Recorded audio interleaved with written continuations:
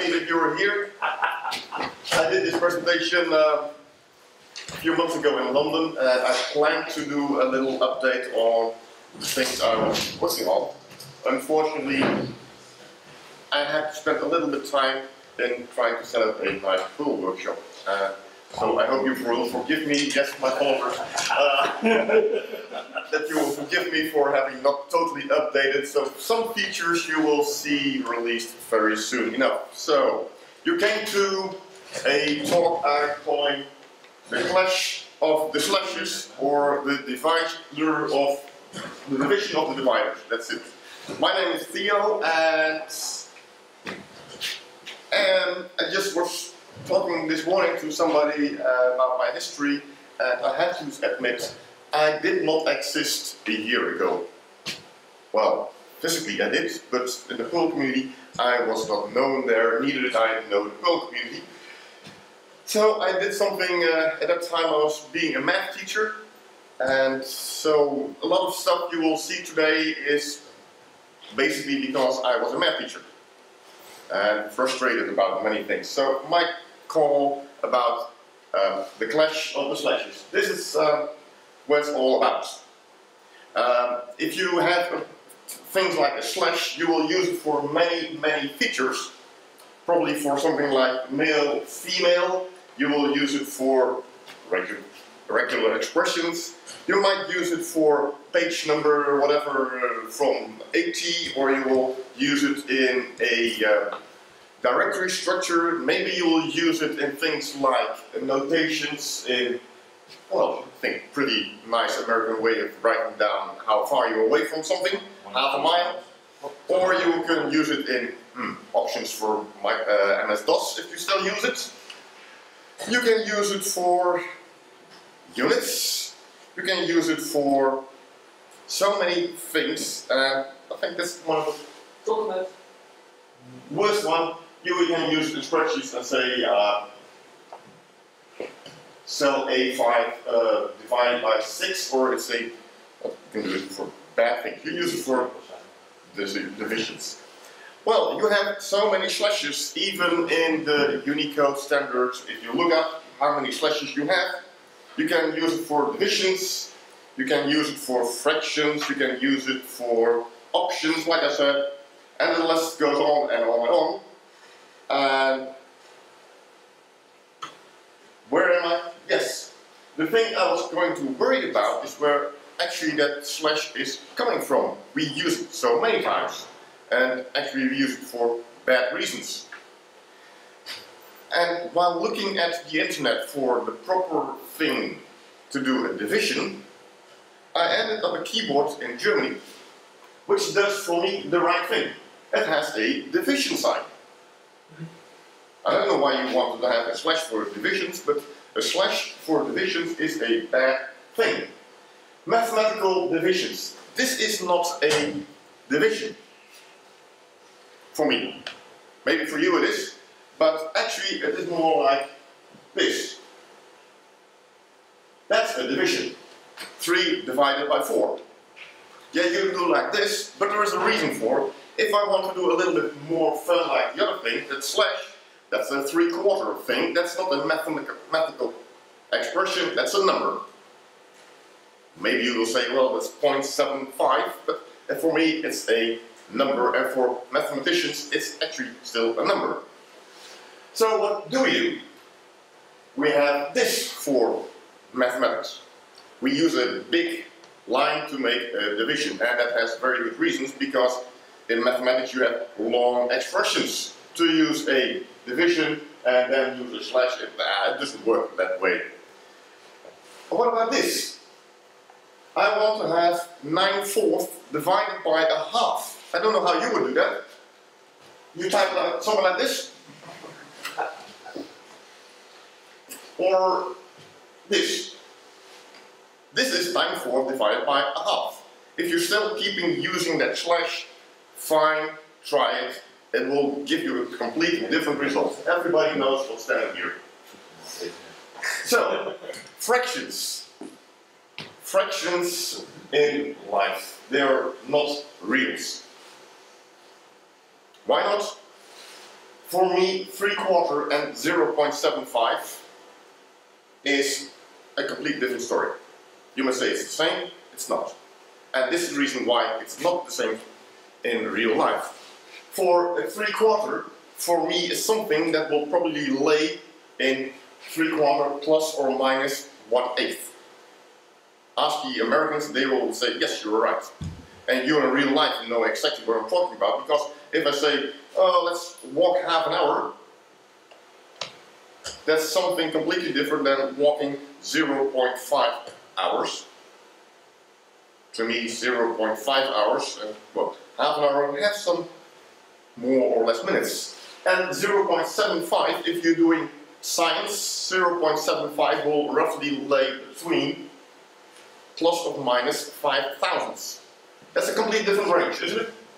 You write it as 3/4 or you write it as 0.75. Now, why is this completely different and as a fractions are for real life?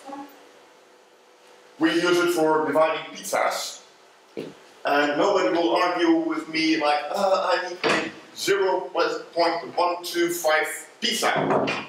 Have you ever seen people writing their Twitter messages and say, I got a 0.125 pizza today?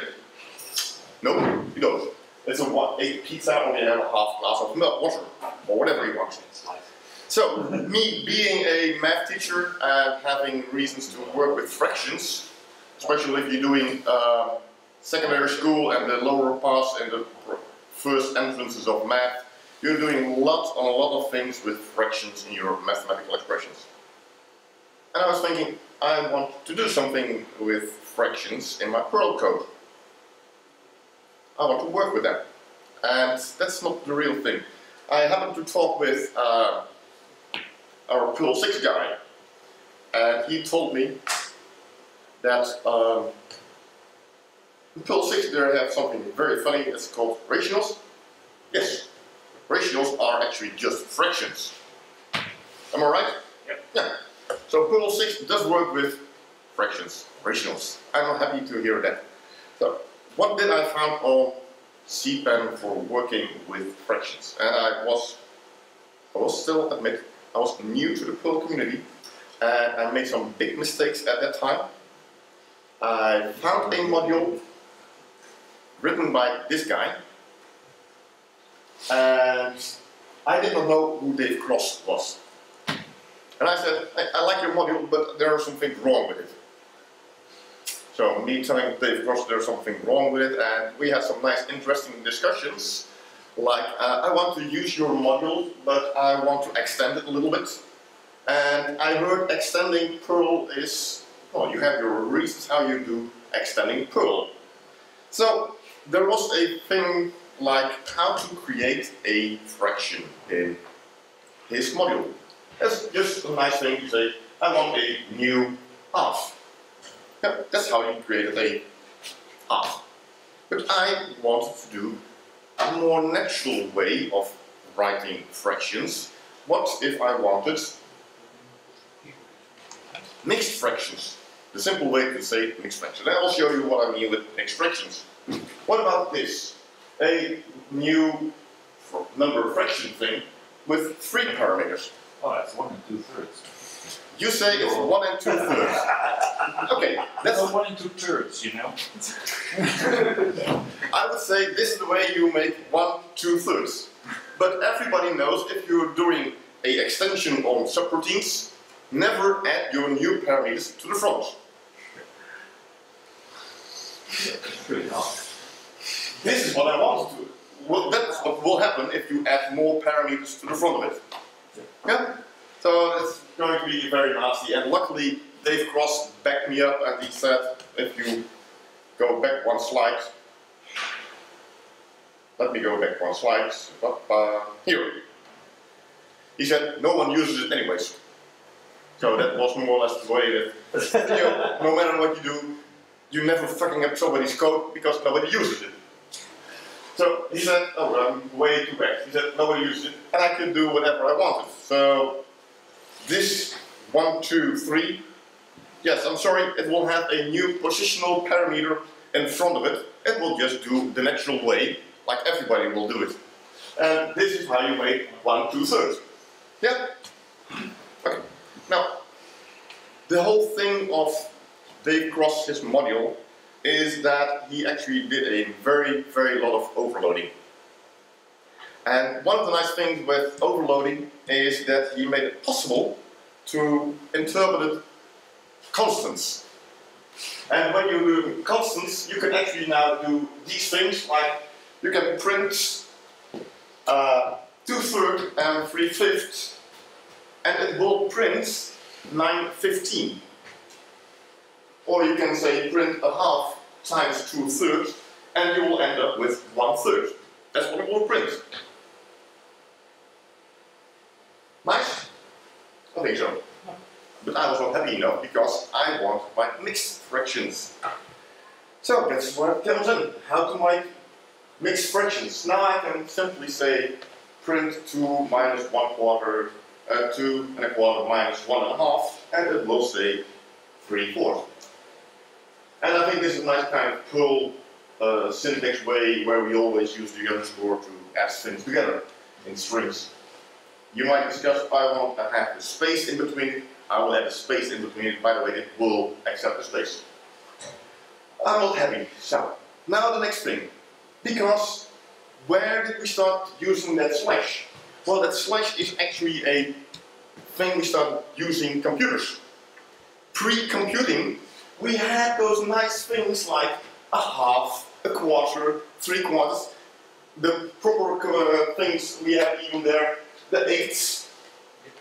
And we stopped using them because we didn't know how to enter them.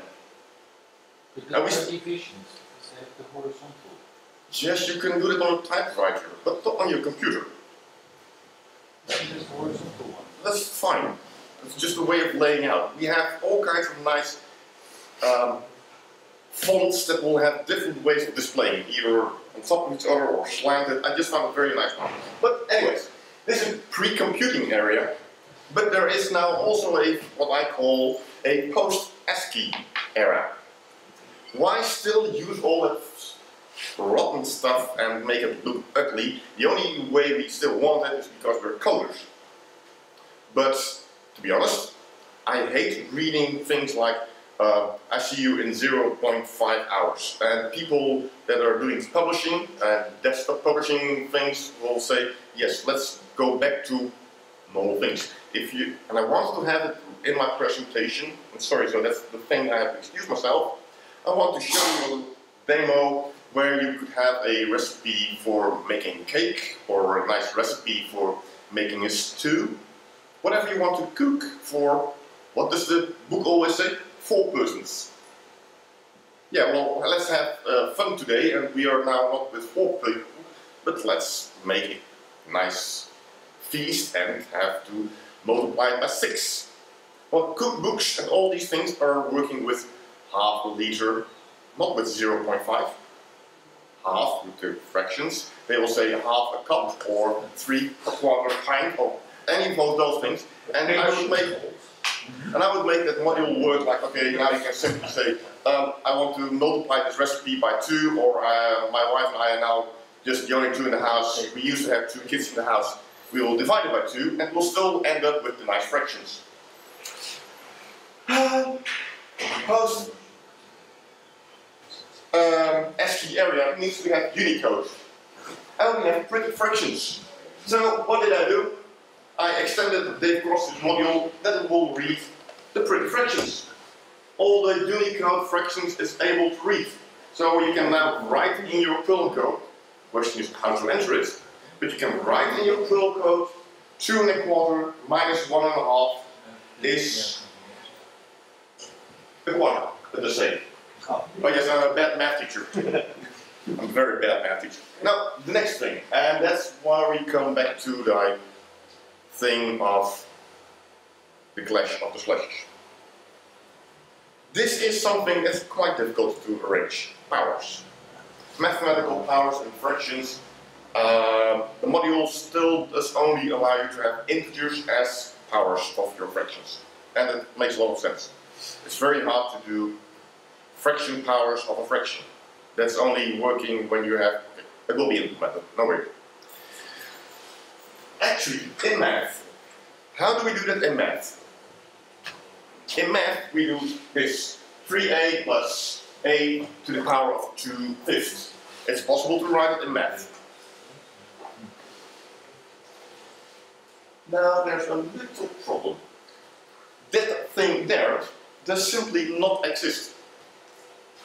The upper script division slash is not there. And if you go to math, and I talked a little bit in my introduction, the signs we use in math to do the division is not the division slash at all. There's a few places where you can use that division slash. Look up your own math books from college, maybe you can find them. The big ones from calculus, if you have that one. There's only a few places where you can find the division slash, and the one thing where it is used is there. No divisions in any math book will be done with a slash, except if you have an upper script slash needed for it. And it's not in the Unicode table, and there are bad reasons why it's not there. And the most stupid thing is we have slashes for anything.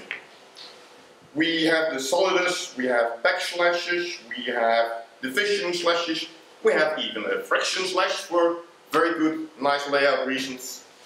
And we can do a lot more things. Now, what is Unicode here? Unicode does have the superscripts and the subscripts. Superscripts and subscripts. You can build those fractions and you can think of, hey, I want to write, like in the previous slides, a to the power of 2/5. We have all those superscripts there, lacking a few because Unicode made some real strange decision of quadrants and to the power of thirds, where it's mostly being used in old ancient ASCII, where it's used to the power of 3 for cubics, cubic meters and cubic feet and square meters. I wish they had just filled in those gaps there with 0, 1, 2 and 3. But the one gap that's there in the Unicode range, it's just simply not filled in. Empty, not defined, not being used. So I hope soon enough I can do a proposal for that one single glyph that there will be a upper script division slash, the only division slash allowed in math to fill up that gap. And in summary, that's used by what proper use of slashes. It's not being used for mathematical divisions, it's for real uses and more, and well, the last thing missing superscript of the slash for powers. Hence my thing of the clash of the slashes. You can use Unicode fractions if you want to. It's still there, the version of Dave Gross. My extension will be available very, very soon, and you can use the funny things. And you can use it in running HTML if you like to do that. So you can do all kinds of nice things just to have proper fractions. Any questions? Does Unicode support like 2/5 as a fraction? Sorry? 2/5 as a fraction in Unicode. Yes, there are the fifth range is there. You have the sixth all there. Yes. The quarters, the half, the eighths, the sixths, the fifths, and then you have the 1/7, 1/9, and 1/10, and that's it. Being a math teacher, I think, okay, I want the 12ths as well, for very good reasons, and we have clocks. Any more questions for this? Nothing. Clear. That was just for fun. I know. You mentioned a very nice font for building custom fractions. Yes. Yeah. Which one was it? Adobe made a very nice font for coders, and it's called actually. What was it called? Can you show? Adobe made a very nice fixed width font. It has to do with code. So, I forgot it. Anyways, it does have a very nice thing that I was talking to you the other day, where the fractional slash, if you use it, is actually not taking any space and even making it more nice if you use a long fraction, if you want 12/17 for any reason. 12/17 is not a Unicode character, but you could use the, let's say, the upper script 1, the upper script 2, the fraction slash, the subscript 1 and the subscript 7, and that fraction slash will just combine the 3 characters to 1 character position on your screen. That was all about, wasn't it? Yeah, but can you show? I don't have it with me, I will tell you. I will have to look up for you. Okay. It looks very nice. Anything else? No. Okay, then I have a little announcement. We have another break here. Then after the break we have 2 more sessions. And this is just a general thing. After the break we have 2 more sessions. We will have lightning talks after that. But this building is a university, and I'm glad to announce that I think 7 people have graduated. Well, it's holiday season. The building is empty for these days, except for today, for graduation. So we will probably end up that some people might use the cantina as well as we do. So be aware that we have more guests here, and I think those are the official guests, and we are just borrowing their building. So be kind and gentle to the people, don't mess up their nice day. I think graduation day is more important than having Perl workshop for them. Alright, thank you for coming.